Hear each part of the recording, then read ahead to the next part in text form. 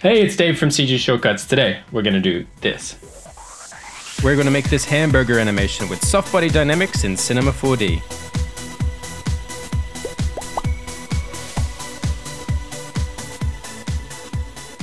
Okay, here we are in Cinema 4D. Let's take a look at our scene. As you can see, we've got a hamburger in the middle.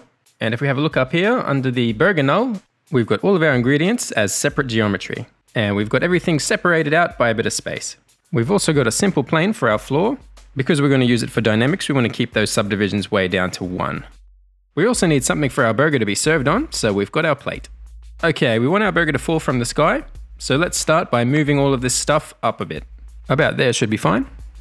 Right, we want our burger to be a soft body, so let's come up here and under tags, simulation tags, let's grab a soft body. And we want our burger to collide with the floor, so we'll grab the floor, and under simulation tags again, we'll bring in a collider body. So in theory, that should be job done. But let's hit play and see what happens. Not a whole lot. I think we need to tell the dynamics to treat all of these different ingredients as separate objects. So back in the collision tab, let's change this to apply tag to children. And that should affect all these layers of geometry individually. Let's give that a go. Okay, that's running extremely slow. And now it's doing some weird stuff up here. That's not cool. Let's stop that. Let's rewind and see what's going on. If we come up to display and turn on our lines, we'll zoom in. All the geometry looks pretty low res and nice, except the cheese is looking a bit heavy. And we're getting issues up here. If we zoom in, it's calculating all these little sesame seeds individually as well. And because they're intersecting our bun mesh, they're going crazy when we start the simulation. So we're gonna have to do this a different way. Let's zoom back out again, get everything into position. Then we'll start by duplicating our burger null. So we've got a separate set of all these ingredients. Then let's hide the old ones. We're gonna turn all these new ones into low poly versions. So let's come up here and under this menu, we'll grab a Polygon reduction. And if we hold Alt while we've got our null selected, it should apply it to all the children. And you can see over here, that's already done a great job of reducing our polys. One thing I'll just mention as well, if you're using an older version of Cinema 4D than version 19, you can find the Polygon reduction tool under the Deformers menu instead. Okay, if we zoom in here, you can see our sesame seeds have been polygon reduced as well, but we actually don't really need them in there at all. So let's get rid of them. If we click on our bun top, you can see our sesame seeds and burger bun have been merged together in one polygon mesh. So let's come up here to mesh, and under conversion, we'll hit polygon groups to objects. And if we come over here and just turn off our polygon reduction for a sec, you can see that separated all the individual objects into separate geometry. And if we grab all of these all the way down to here, these are all our sesame seeds. As you can see, let's just hit delete and get rid of those. So we're just left with our burger bun. Cool, let's turn our polygon reduction back on and we'll see if anything else needs fixing. I think it's all looking pretty good, but I'm not too sure about these big triangles up on our cheese. We might need to do this a different way. Let's come over here and delete him for now. And we'll move our bun out of this empty mesh and delete that. Let's rename this to bun top proxy. And we'll add proxy to all the other objects here. Basically, we just want our dynamics working with our low res objects, which will be driving our high res objects. So all of these will become the low res proxy objects. If that's not making any sense, just bear with me. I'm sure it'll be a bit clearer after the next step. Right, we need to bake that polygon reduction effect into all of our objects. So let's right click it and come down to current state to object. Then we'll come back up here and delete it because right here, it's created a new null and it's applied the polygon reduction to all of these objects. And we'll just plonk our burger out here and get rid of that. And it seems to have renamed everything how it was before, which is kind of annoying. It must be a bug in the new version. Let's quickly rename all of those again. And now we can come up and grab our null and let's go and apply that simulation tag softbody. Again, we want it to affect all the children, so let's change this to apply tag to children. We'll zoom out and see if this is going to work for us. Yeah. So it's going way faster, but it's squishing up a bit too much for my liking. But if we come over to our softbody tab, we can fix that pretty easy. If we just come down to stiffness, we'll crank that right up to 900 and give that a go.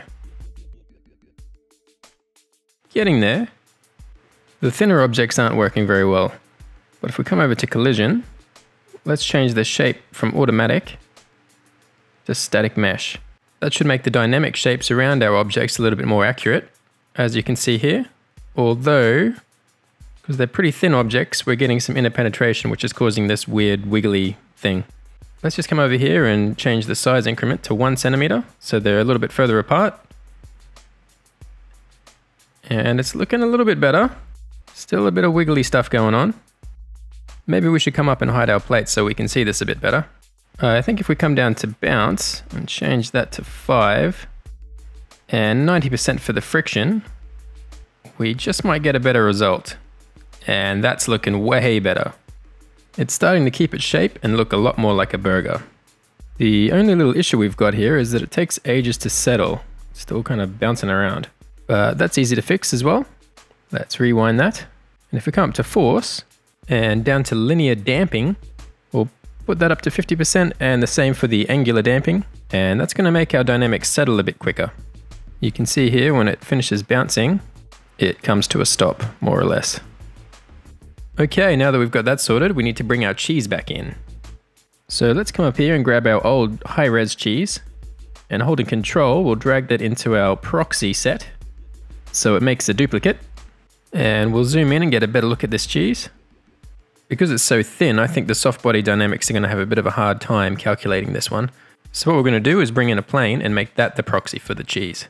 So up here, we'll grab a plane, and if we hold Alt when we click, it should become the parent of the cheese and appear right in the same position, just like that. So let's scale it down to match the dimensions of the cheese. Something like that. And we can delete our new high-res cheese, and our plane now becomes the proxy for the cheese. So let's rename that. Now we need to turn that into geometry. So let's right-click and come down to Make Editable. Okay, let's zoom out and play that back and see what we've got. Right, our cheese looks a bit more like cardboard. It's a bit stiff. So our dynamic settings for the rest of the burger aren't going to work for us with the cheese. So let's pause that and rewind. We'll pull our cheese proxy out of this null, and we'll grab this tag, holding control, drag it up here to duplicate it. Now we'll just come down to Softbody tab, and remember we put that stiffness way up. Let's put that back down to 0, and I think that should fix it pretty well. Let's press play and have a look.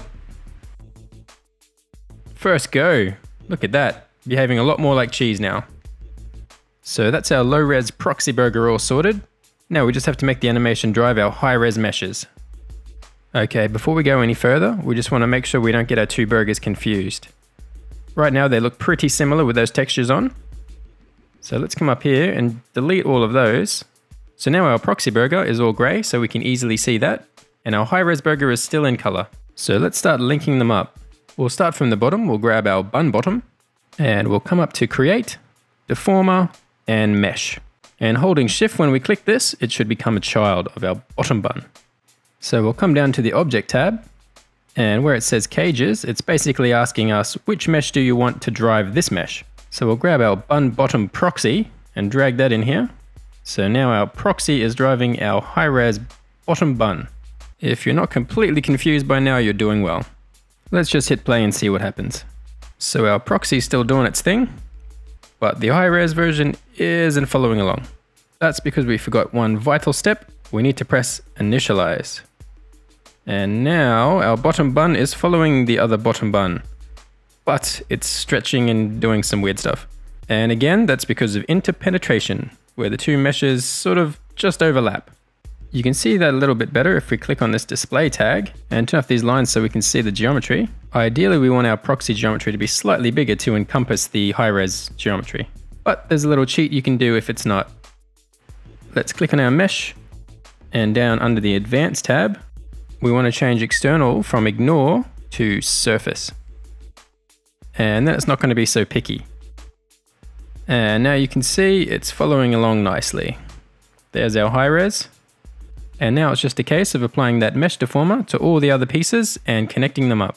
So we can grab this one and hold control, drag it under the lettuce, and we'll come down, delete that out, and stick our high-res lettuce in. Press Initialize, and we'll hit play, and there goes our lettuce. Easy. Right, I'll do the rest in turbo mode and come back with the finished burger. That was quick. And there we go, looking good. Although if we look a bit closer and turn those lines off, our cheese is intersecting our beef. We want a bit more space between our meat, our cheese, and our bun. So if we grab our cheese dynamics tag again, we'll come down and tick this box and we'll set the margin to 4 centimeters to give it a bit more space and hopefully lift it off the beef. So we'll hit play again and just watch this part. Ta-da! McDonald's would be proud of that burger. And that pretty much concludes this tutorial. One thing though, if you're still getting issues with your burger, you might want to try pressing Ctrl D and coming over to the Scene Dynamics tab and bringing the old steps per frame up a little bit, which usually gives you a bit more of an accurate result. Let's not forget to turn our plate back on and we'll hit play, and that's making me very hungry. I think it's time to wrap this tutorial up and go and have some lunch. As always, you can download the project file below to save a bit of time, and you can get a whole bunch of extra stuff on our Patreon page. You can also post your artwork or anything you've made from one of the tutorials on our CG Shortcuts Facebook group. Thanks for watching! Let me know what you want to see in the comment section below. Or you can leave a like, or dislike. And don't forget to subscribe and click on that little bell icon for more videos and free stuff. Catch you next time.